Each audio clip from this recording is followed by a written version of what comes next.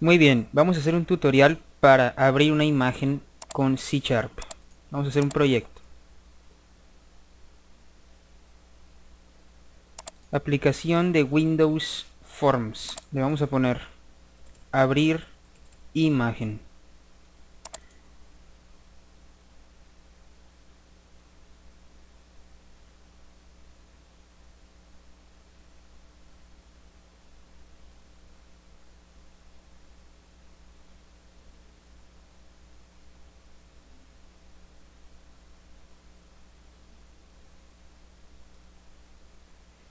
Bueno, aquí estamos ya con la interfaz gráfica. Sigue cargando esto. A ver ya. Vamos a ver el toolbox. Lo ponemos aquí. Vamos a agregar un picture box. Y vamos a agregar un botón.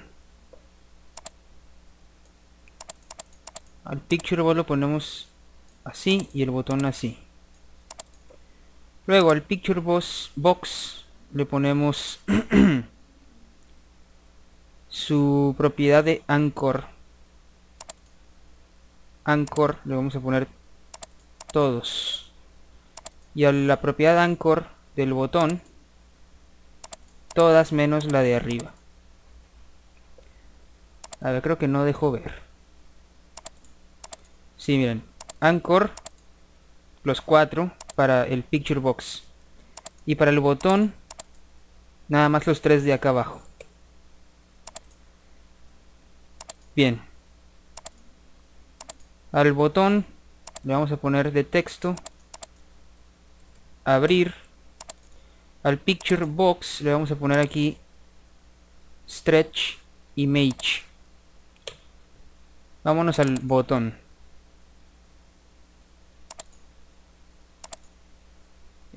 Aquí vamos a escribir var d es igual a open file dialog,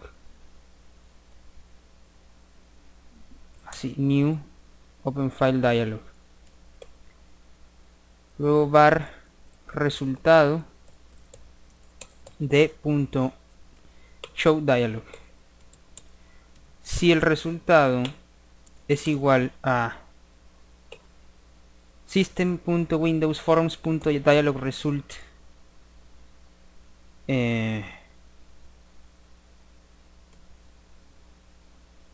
cancel. Si es cancel, return. Y si no, tomaremos el file name,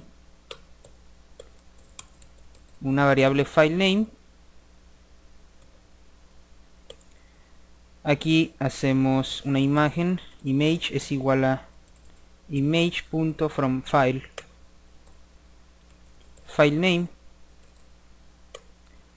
y luego el picture box 1 le vamos a poner la imagen, que será igual a la imagen.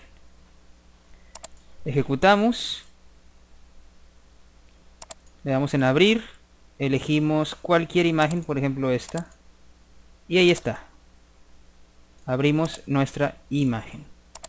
Podemos abrir cualquier imagen. Muy bien, eso es todo. Nos veremos en el siguiente tutorial. Salud.